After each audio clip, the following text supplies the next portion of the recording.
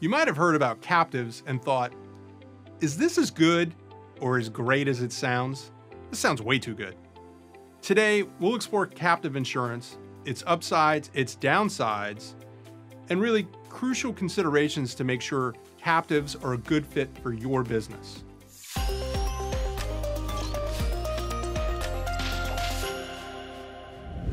Hi, my name's Warren Cleveland with Renew Insurance Group, and I'm here to show you how to stop buying insurance. Today, we'll address the question, is captive insurance too good to be true? So captives can be as good as they sound if you have the right approach. And what I mean by that is, this is more, yes, there's money, we're financing risk, that's true, but the reality behind a good captive is really how the business owner and culture advances risk management and safety. If you don't have good risk management and safety programs, your captive is going to be a disaster. I mean, there's just no two ways about it, because you are now taking a lot more risk on yourself.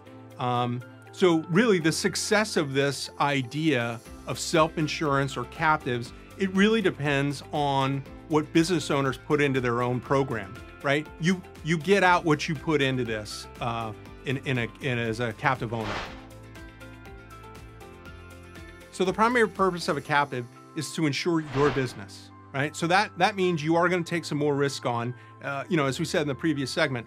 The benefits, and the drawbacks, we try and give both sides of this because it is a long-term strategy. This is not a get in, get out type thing. If you've been buying insurance the same way for the last 15 years, this is a complete paradigm shift. So the idea that, a well-managed positive experience versus one where you have a negative outcome is solely up to the business owner, the management, because you have to be committed to the idea that what you do every day in your business can affect the long-term success as a captive owner. So let's talk about the pitfalls of joining a captive.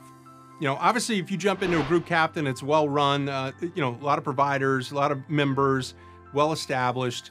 You have to kind of align with that culture, but that comes with a lot of responsibilities.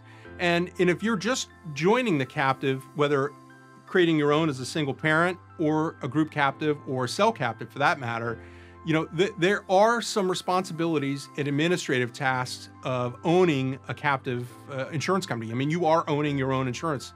So, understanding what regulators are looking for or captive managers need in order to execute on your captive idea, so to speak. It's important to understand there are expenses that you have to undertake as part of captive ownership, collateral being a big one.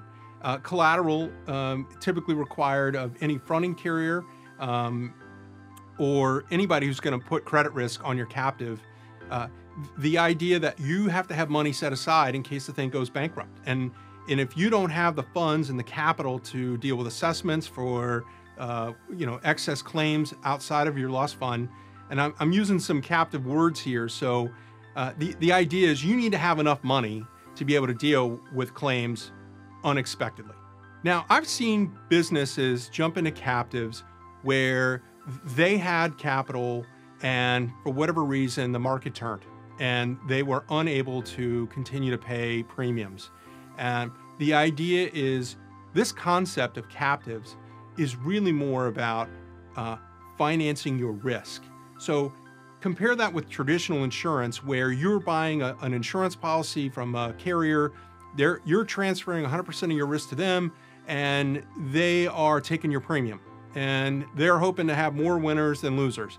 And when you go into a captive, you are now that carrier. So it's important whether you're in a group, a cell, single parent, benefits, doesn't really matter. It's all kind of the same idea, is that you have to have a well-managed reserve, and you have to be willing to sit on the sidelines and watch your money grow 4, 5, 6 years before this thing actually makes sense. We know 1 out of 5 years you're going to have a bad year.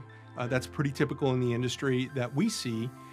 So you have to be prepared to kind of leave it alone and work on your business, risk management, training, all those things that make a profitable captive owner successful.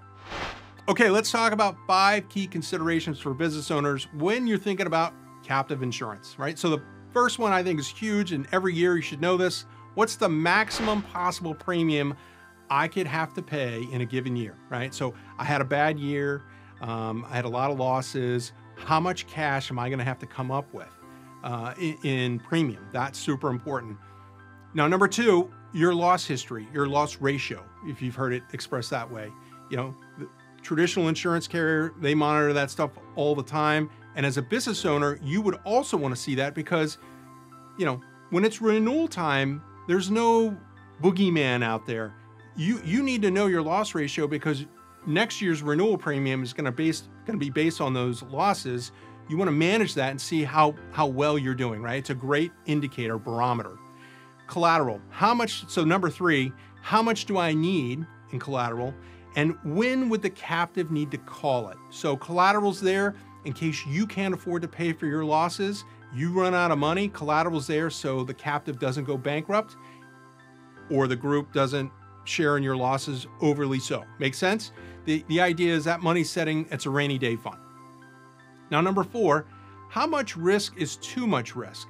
So I've had captive owners, you know, love the idea, get in, work comp, GL, auto, and then decide, hey, what if we put our cyber policy in there? So we have a $5,000 premium on a $1 million limit. We are not going to put that in a captive. It doesn't make any sense. You know, you're taking on too much risk for $1 million limit for $5 grand. It's an easy way to bankrupt your captive. Now, number 5 is who manages this thing on a day-to-day basis? Now, typically that is a captive manager, and depending on the domicile, you know, there's regulations about who that can be and what, you know, what's required of them. But that's the idea, is that you've got a captive manager who is monitoring regulation, making sure compliance and so on and so forth, you know, asking for distributions, etc. But they're really doing the grunt work. Okay, you were brought here today because you were wondering if captives were too good to be true. Now, captives aren't a viable option for every business. That's why you need to watch our video on whether captives are riskier than traditional insurance carriers. Hey, thanks for watching. If you enjoyed the video, be sure to like and subscribe. And make sure you leave a comment with any questions you might have. Your question could be the topic of our next video. And remember, stop buying insurance.